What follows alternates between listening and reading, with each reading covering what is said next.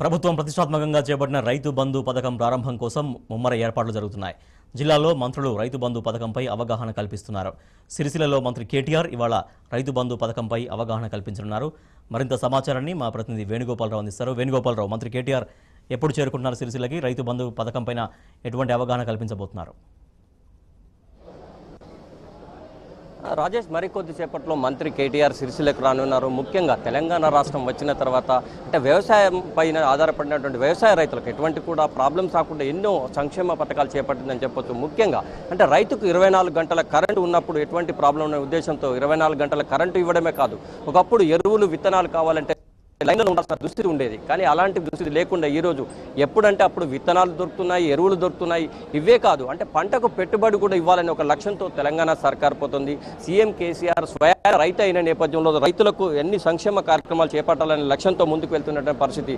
ఓవైపు నీరున్నా కూడా కరెంటు లేని పరిస్థితుల్లో ఆనాడు రైతులు ఆత్మహత్యలు చేసుకునే దుస్థితి సమైక్య రాష్ట్రంలో ఉండేది. కనుక స్వయాన రైతు అయినటువంటి సీఎం కేసీఆర్ ఎట్టి పరిస్థితుల్లో రైతులు ఏదైనా చేయాలి, రైతుల కోసం ప్రత్యేకంగా ఏర్పాటు చేయాలనే ఉద్దేశంతో ఓవైపు పంట రుణాల మాఫీ 17,000 కోట్ల రుణాలు మాఫీ చేసిన ఘనత అంటే దేశంలో ఎక్కడ కూడా రైతుల కోసం పట్టించుకున్న నాదుడు మనకు కనిపించడు. కానీ తెలంగాణ సర్కార్ రైతుల కోసమే ప్రత్యేకంగా ఎన్నో సంక్షేమ కార్యక్రమాలు చేపట్టింది. ముఖ్యంగా చూసుకుంటే 17,000 కోట్ల రూపాయల రుణాలు మాఫీ చేసిన ఘనత తెలంగాణ సర్కార్దని చెప్పొచ్చు.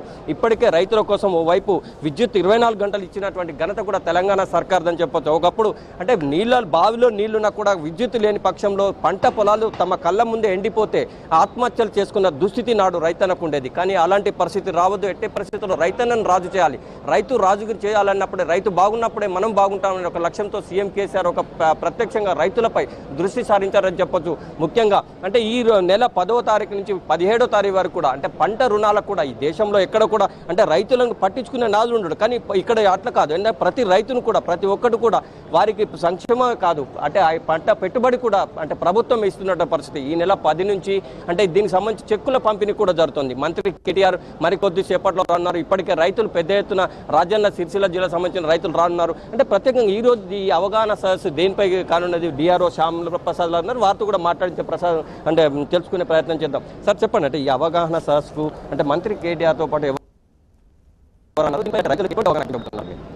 నమస్కారం అండి. ఈరోజు ఈ జిల్లాలో ఉన్న అందరు ప్రజాప్రతినిధులకి, అధికారులకి ఈ మే 10 నుంచి 17 తారీఖు చేసే పంపిణీ మీద దిశానిర్దేశం చేయడం కోసం గౌరవ మంత్రి గారు ఇప్పుడు రాబోతూ ఉన్నారు. వారితో పాటుగా గౌరవ ఎమ్మెల్యేలు, తర్వాత జడ్పీ చైర్పర్సన్ గారు, కొండ రవీంద్రరావు గారు, మిగతా స్థానిక జిల్లా కోఆర్డినేటర్ గడ్డ నర్సయ్య గారు అందరూ కూడా ఈ కార్యక్రమం వస్తూ ఉన్నారు. ఇందులో ముఖ్యంగా ఏంటంటే మనం 10 నుంచి 17 తారీఖు వరకు చేసే చెక్కుల పంపిణీ కార్యక్రమం ఏదైతే ఉందో అది ఎలా చేయాలి, దాని యొక్క అవగాహన సంపూర్ణంగా కలిగించడం కోసం గౌరవ మంత్రి ఇక్కడ రాబోతూ ఉన్నారు.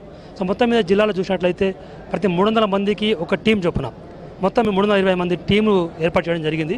మే 10 నుంచి 17 తారీఖు వరకు మన జిల్లాలో ఉధృతంగా ఈ కార్యక్రమం చేస్తూ ఉన్నాం. సో దీనికోసం మనం 1,05,000 మంది రైతుల కోసం మనం 97,37 రూపాయలని మనం పంపిణీ చేస్తూ ఉన్నాం. మొత్తం మీద 2,45,000 ఎకరాలకు 4,000 రూపాయల చొప్పున ఈ పంపిణీ కార్యక్రమం చేస్తూ ఉన్నాం. కనుక దీని మీద సంపూర్ణ అవగాహన కలిగించడం కోసం గౌరవ మంత్రి గారు వస్తూ ఉన్నారు. మొత్తం చూసుకుంటే అగ్రికల్చర్ ఆఫీసర్గా మీరు అంటే వ్యవసాయానికి సంబంధించి ఏ కాలంలో ఏవి విత్తనాలు వేయాలి ఇట్లాంటివి కూడా మీరు చెప్తూ ఉంటారు. ముఖ్యంగా అంటే రైతుల కోసం ఇన్ని సంక్షేమ పథకాలు వస్తున్న నేపథ్యంలో రైతులకు అంటే 10వ తారీఖు నుంచి 17 వరకు మీకు చెక్కులు ఇస్తున్నారు కదా. ఈ చెక్కులు ఇవ్వడమే కాదు, అంటే ఏ పంటను ఎప్పుడు వేయాలనేది కూడా మీరు చెప్తారు. ఇప్పుడు వచ్చిన రైతులకు మీరు ఎలాంటి అవగాహన కల్పించబోతున్నారు? ఇప్పుడు ఈరోజు మన గౌరవ మంత్రి గారు KTR గారు రైతులను, తర్వాత ప్రజాప్రతినిధులను, అందరినీ కూడా అధికారులను ఉద్దేశించి ఈ పెట్టుబడి రాయితీ గురించి దిశానిర్దేశం ఇవ్వడానికి ఈరోజు వస్తూ ఉన్నారు. ఆ దిశలో మన అందరినీ అధికారులను, తర్వాత ప్రజాప్రతినిధులను కూడా ఈరోజు ఇక్కడికి ఆహ్వానించడం జరిగింది. ఇందులో భాగంగా ఈ నెల 10వ తేదీ నుండి 17వ తేదీ వరకు రైతులకు పెట్టుబడి రాయితీ కింద అంటే ఇప్పుడు ఈ వర్షాకాలానికి 4,000 రూపాయలు, యాసంగికి 4,000 రూపాయలు డైరెక్ట్ అంటే బేరర్ చెక్ అంటే మనకు ఆర్డర్లీ చెక్ ప్రకారంగా రైతులకు ఎక్కడ కూడా ఇబ్బంది జరగకుండా చెక్ పంపిణీ కార్యక్రమం మనం చేసిన వెంటనే బ్యాంకులలో కూడా డబ్బులు అన్నీ కూడా సమృద్ధిగా అంటే మనకి ఏ బ్యాంకుకి ఎంతనైతే మనం కేటాయించామో చెక్కులు అంత చెక్కుల విలువ గల డబ్బులు కూడా మనం అక్కడ రెడీగా ఉంచడం జరిగింది. రైతులకు బ్యాంకులు కూడా అలాట్ చేసి వాళ్ళకు 1 నుంచి 300 మంది రైతుల చెక్కులు ఇచ్చినప్పుడు ఆ 300 చెక్కులు బ్యాంక్ ఎన్కాష్ చేయాలి అనే దానికి కూడా ఒక ప్రోగ్రామ్ సెటప్ చేసి ఆ బ్యాంక్ అధికారులతో కూడా సమావేశాలు ఏర్పాటు చేసి ఎక్కడ కూడా రైతు చెక్ పట్టుకొని వెళ్ళగానే అతనికి ఇమీడియట్గా పేమెంట్ పేమెంట్ ఇమీడియట్గా, అంటే దాన్ని అప్పులో ఏదైనా అప్పున్న రైతు అప్పులో పట్టుకోకుండా నేరుగా అతనికి డబ్బు క్యాష్ అందే విధంగా కూడా అన్ని విధాల చర్యలు తీసుకున్నాము. అదేవిధంగా ఇప్పుడు వచ్చే పునాస పంటలకి వర్షాకాలానికి కూడా మనము యాక్షన్ ప్లాన్ తయారు చేసాము. విత్తనాలు కానీ, ఎరువులు కానీ, తర్వాత రైతుకు అవసరం పడ్డటువంటి ఎటువంటివి కూడా మనము అందరికీ కూడా అందుబాటులో పెట్టినట్టు మనం అన్ని కూడా చర్యలు చేసుకున్నామని చెప్పి తెలియజేస్తున్నాం. ఇది అంటే మొత్తం మీద రాజేష్ ఏదేమైనా అంటే తెలంగాణ సర్కార్ రైతును రాజు చేయాలి, రైతుకు ఎటువంటి కష్టం ఉండొద్దనే నేపథ్యంలో ప్రతి ఒక్కటి ఆప్షన్ కూడా ప్రభుత్వమే చేపట్టి రైతుల కోసం ఎన్నో సంక్షేమ కార్యక్రమాలు చేపట్టడం, అంటే చెక్కులను కూడా ఎక్కడ ఏ బ్యాంకు పోయినా కూడా చెల్లే విధంగా వాళ్ళకి అవగాహన కల్పిస్తారు. ఈరోజు రాజన్న సిరిసిల్ల సంబంధించినటువంటి రైతులందరూ కూడా ఈ అవగాహన సదస్సుకు రానున్నారు. అంటే ఎక్కడ కూడా రైతుకు పోయినప్పుడు వారికి ఇబ్బంది కలగకుండా ఇక్కడే వారికి ఎట్లా రాజేసుకోవచ్చు అనేది కూడా చూపెడుతున్నారు. ముఖ్యంగా ఈ రైతుల విషయంలో మాత్రం ఎక్కడ చూసినా కానీ రైతుల కళ్ళల్లో మనకు సంతోషం కనిపిస్తుంది. ఒకప్పుడు అంటే వ్యవసాయం చేయాలంటే వ్యవసాయం దండగా అని చెప్పినటువంటి ఆనాటి ప్రభుత్వాలు కాదు, వ్యవసాయం అంటే పండుగ అని చెప్పి సీఎం కేసీఆర్ చెప్పడమే కాదు, దాన్ని ప్రాక్టికల్గా చేసి చూపెట్టడంతో ప్రతి ఒక్కళ్ళు కూడా వలస పోయిన వారు కూడా ఇక్కడికి వచ్చి మరీ మన తల్లిదండ్రులకు తోడుగా ఉండి వ్యవసాయం మళ్ళొక్కసారి చేస్తున్నటువంటి పరిస్థితి మనకు ఉమ్మడి కరీంనగర్ జిల్లా వ్యాప్తంగా కూడా కనిపిస్తుంది.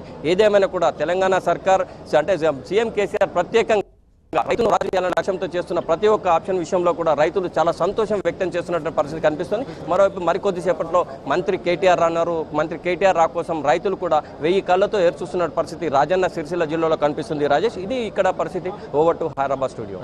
Thank you so much.